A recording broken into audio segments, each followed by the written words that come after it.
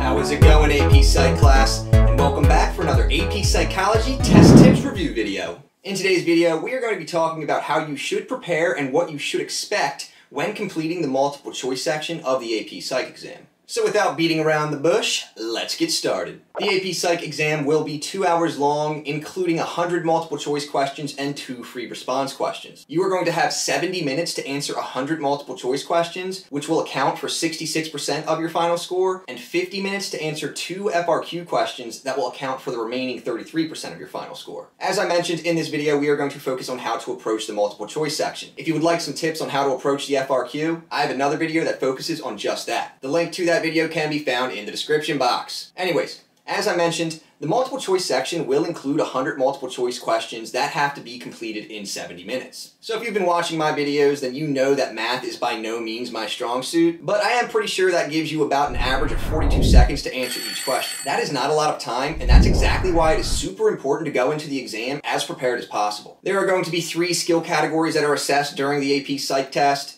All 3 skill categories are present in the multiple choice portion with the following weight.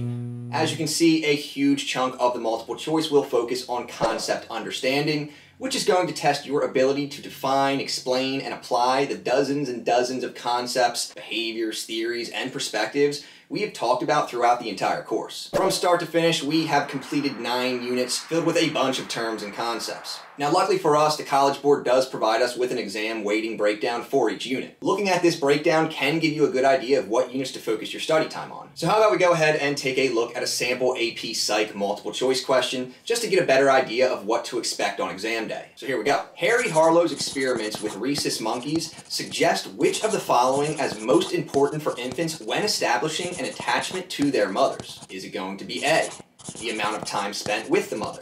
Or will it be B, the mother's ability to protect the infant from physical harm? C, the mother's ability to provide nourishment to the infant? D, the tactile characteristics of the mother? Or is it going to be E, the particular vocalizations of the mother? So just for the fun of it, pause the video and take a few seconds to think over what the correct response is. After you have come up with your final answer, resume the video and we'll take a look at it.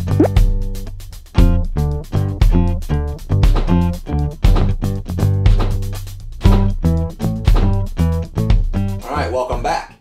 And to those playing along, the correct answer to the question is going to be D, the tactile characteristics of the mother. Harlow's experiment was actually able to show the importance of touch and contact in order for proper emotional development to occur. So every multiple choice question on the AP Psych test will be formatted similarly to the one I just gave you. So you're going to have the initial question and 5 possible answers. Obviously, only one of the provided answers will be the correct response, while the additional 4 will be distractor questions that are designed to, well, you probably already guessed, to distract people who are unfamiliar with the terms or concepts being assessed. And as I have stated multiple times during this video, there are going to be 100 of these questions and you are only going to have 70 minutes to answer each of them. So while it is important that you work quickly, it is still very important to make sure you are fully reading over the question in its entirety to make sure that you are reading it correctly. Be sure to look out for certain words in the question, such as except, least, and but. These words can completely change the question, but luckily for us, these words are usually capitalized and easy to spot out. So a few more basic tips that you can actually apply to any multiple choice test. Before looking at the provided options, try to think if you can come up with the answer on your own. Then look for that answer on your list of provided options. If it is there, chances are it's correct. This can help with increasing the confidence of your response. If you are running low on time and you look back in your test book and you have a few blanks remaining, remember it is fine to guess. You are not going to be penalized for incorrect answers. So you are much better off taking an educated guess in order to receive the point. With that being said,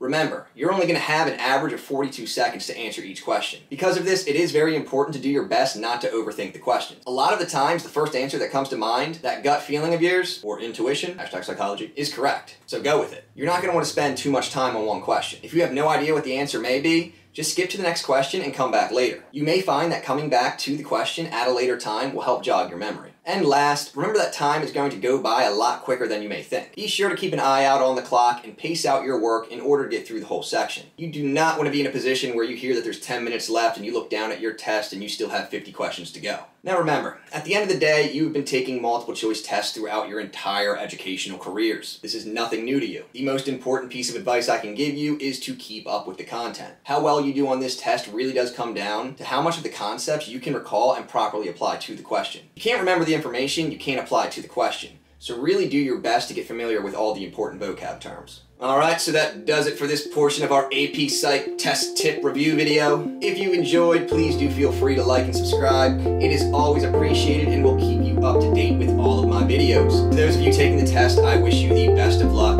Until next time,